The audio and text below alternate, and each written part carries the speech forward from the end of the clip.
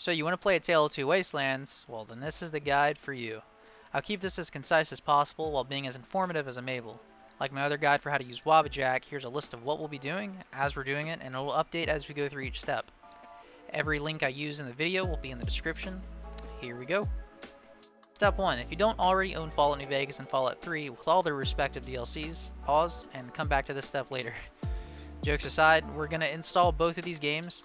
Make sure that prior to installing, though, that the directories are completely empty. They should be complete empty folders.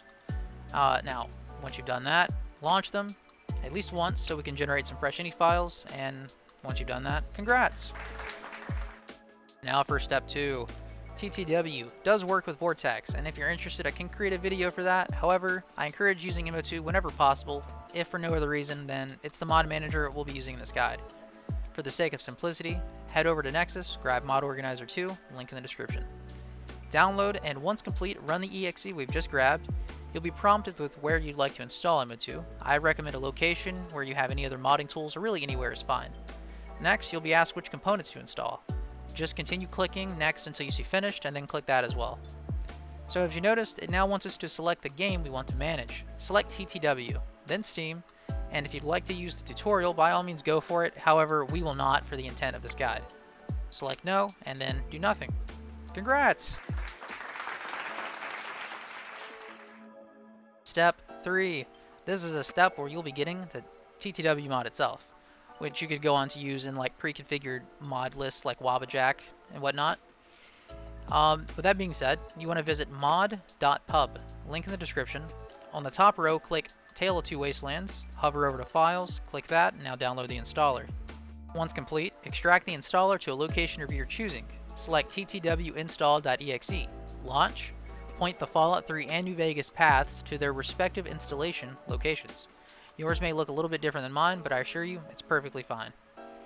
The bottom path, however, you'll want to create a folder for this one and name it something recognizable, as this will be where the mod is placed once complete. For example, I named mine Folder for TTW. Whatever you choose in the end, though, hit Browse and select the path that leads to that location. Once you've done that, click Install. This process can vary from CPU to CPU. I recommend closing any other applications. Once the process is completed, go to the folder you created, zip it. This is the mod itself. We'll be leaving this here for now, but we'll be back for it later. But anyway, congrats on accomplishing step 3. Now for step 4. We're nearly there. For this step, we're going to want to download some essential mods to create a more stable experience. I'll explain how to install the more complex mods, but as for the rest of these, it's as simple as dragging and dropping. So to start off with, we have New Vegas Script Extender. You want to download and extract. Afterwards, drop the contents directly into your New Vegas directory. 4GB Patcher. Download and extract like before, place the exe within your New Vegas directory, run it. And as you see, it wants you to tap any key, do so, and there you go.